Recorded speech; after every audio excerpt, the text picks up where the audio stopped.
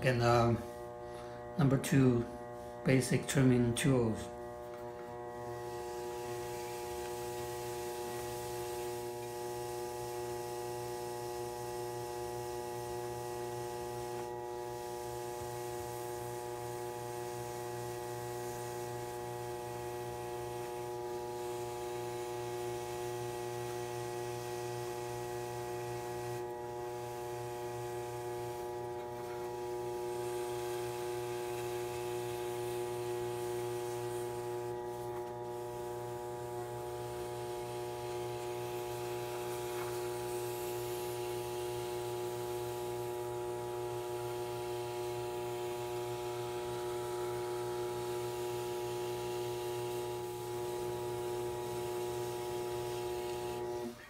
Each time before I trim, I usually make sure my tool is sharp. I like to use a very sharp tool to trim. That way I can get my job done easier, and can see that when I shave in it, when the tool is very sharp, you can remove the clay easily.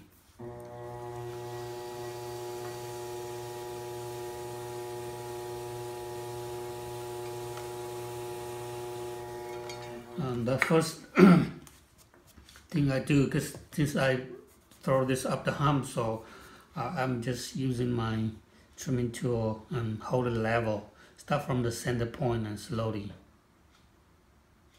move to the side while the wheel is spinning, so that I make my foot level. And then I'm using the corner of my number 2 trimming tools. I hold it there and hold it at an angle. You see that angle here. I'm using the angle to make a mark. So this is where I'm going to have my foot ring. And the middle part here, that's the clay that I need to remove. So hold it, the finger there, hold it there, and just making a mark here. So the clay in the middle, I don't need it. And then I'm holding my tool at an angle here. You see the angle? Start from the center point and slowly drag my tool to the side.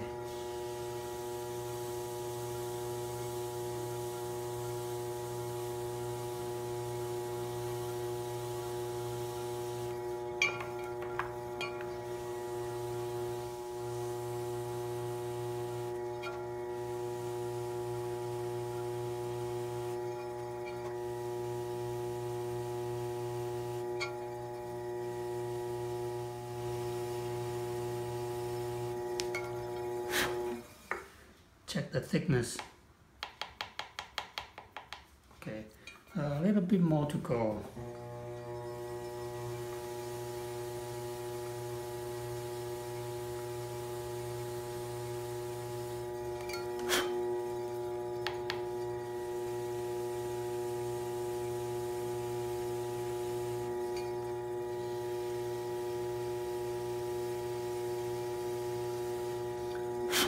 And after I cut it deep enough, I usually like to take care of the corner, the inside corner.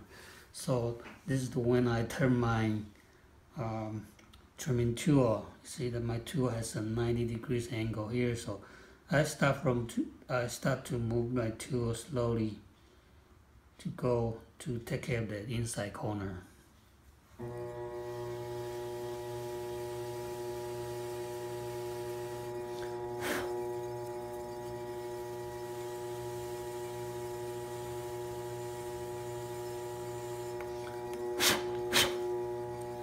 And then I just fine tune the foot here on the outside.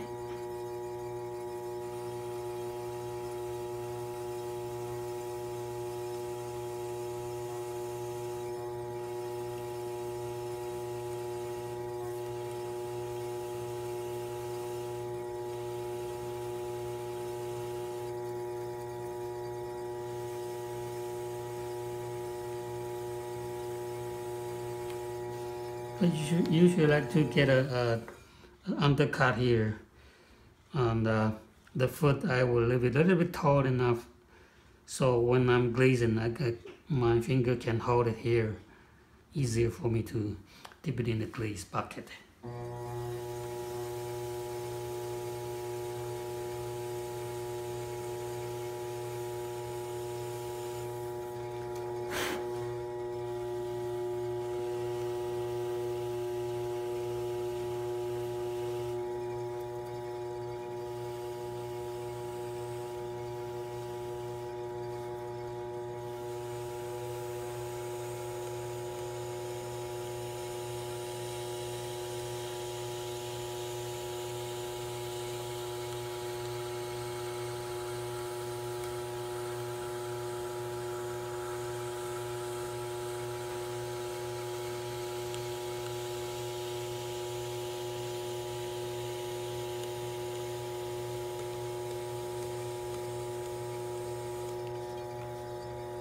And then I come back here to round the corner.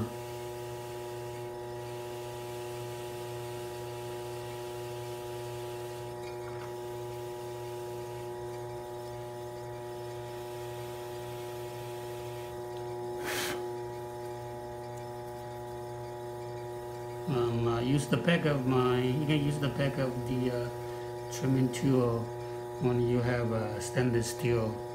You can just compress it, or you can use the shiny rock to burnish, compress the foot.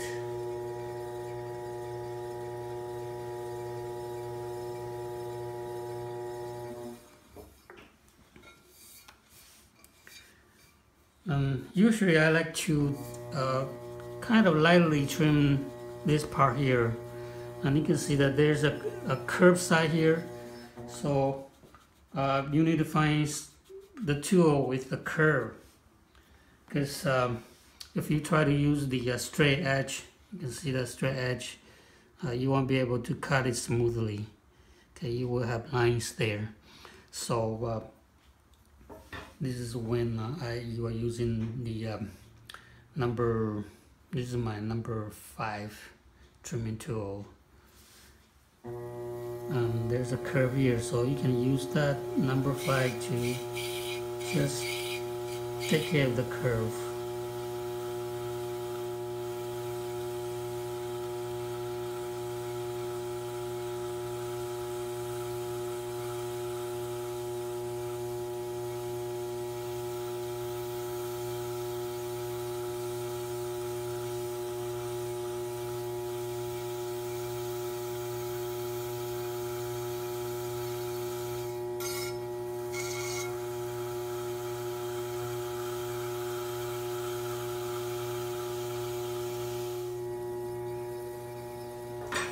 So the line was removed and I'm going to put it back.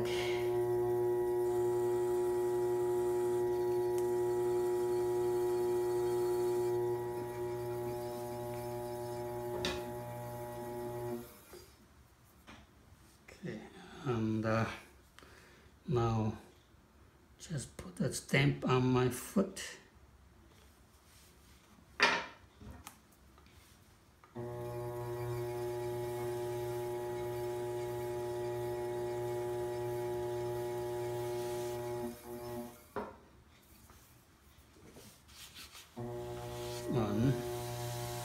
Just spin the wheel and just twist it, and we can remove the mark. And here on the rim, you can use a sponge. Just smooth it. I use a sponge on my porcelain, because since porcelain is a very fine particle, so it will be fine. But if you have stoneware, I wouldn't recommend you use the sponge to do that. Okay, you can either use a paper towel, or you can use a chamois to do that, because the sponge usually drag out the rough grog, and your rim will be too rough. So if you have a porcelain, it will be fine. Okay, before I attach my handle, I have to show you how I usually finish up my pieces. Before I trim my parts, I usually pour my handle first, maybe an hour to 2 hours before I attach the handle. So the handle has been drying for I think more than 2 hours. I think the softness is ready for me to attach it. And also I usually trim all my marks all together and cover with plastic bag. After I finish them all, I attach all the handles all at once. This is my usual process for adding handle to my marks. Okay, I'm ready to attach the handle to my mark, and I already cut the handle from where I showed that I hang my handles. Before I attach it, I usually like to score them. When I'm cutting, you can see that I cut a little curve on my handle, and I score it. And usually use my fingertip to fingernail to tap it, so the where the attached surface is a little bit larger.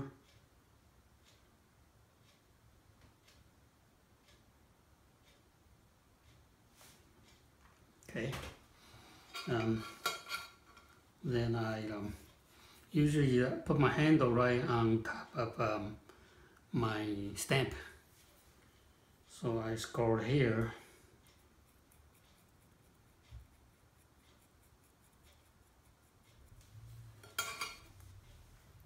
And I add in slip.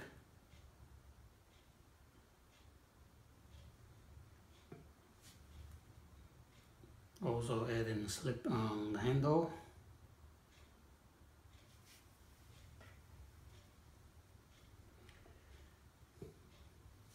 And then I'm ready to attach the handle. Make sure when you attach the handle, put your hand behind the rim to support it. And you want to apply a little bit more pressure and squeeze it until the handle is secure, attached.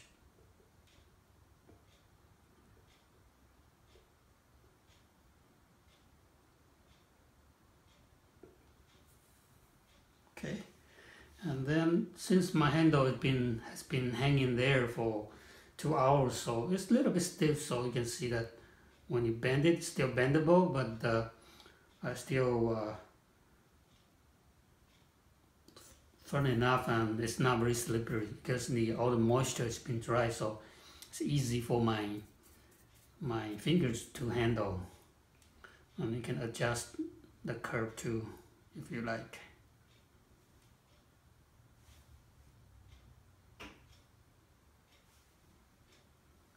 Okay, so this is roughly where I'm going to cut. So I could score a little bit here too.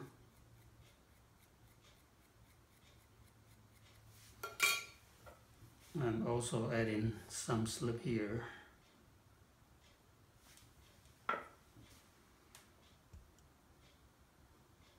And just lightly attach to it. And without pressing firmer, I like to know that, see if the curve is nice or not, or the size of the curve, the size of the handle is big enough. Usually I prefer at least 2 fingers that you can go in there freely. So that's the size of my handles. And then after I got my right size, I kind of compressed it here on the bottom, and then get a sharp tool, just cut it.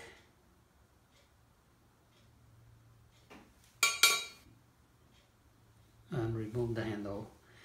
And then before you compress it further, I usually like to get a drip of water there right at the joint. Just get a brush and brush some water there. And then my wall might be a little bit too thin, so because usually I trim my porcelain very thin, so I usually have my finger inside right there inside, so while I'm compressing it I have a support inside, so just compressed it.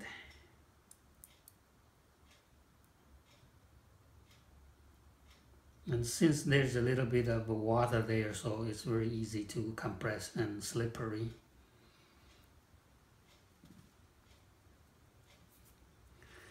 For the little bit roughness here, it's okay. You can wait till it gets dry, and it's easy to smooth it out. And can adjust that handle a little bit. So you can see the handle is nice, hanging there naturally. How about a little bit of a slip overlap there? I wouldn't touch it. Okay, I will wait maybe 10-15 minutes later. Once the body of the mug throw some water from the slip, it'll be dry, and it's very easy to take care of by just using a needle tool.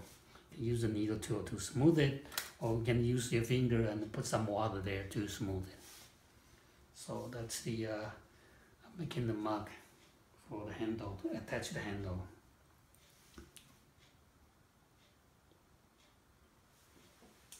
Okay, thanks for watching.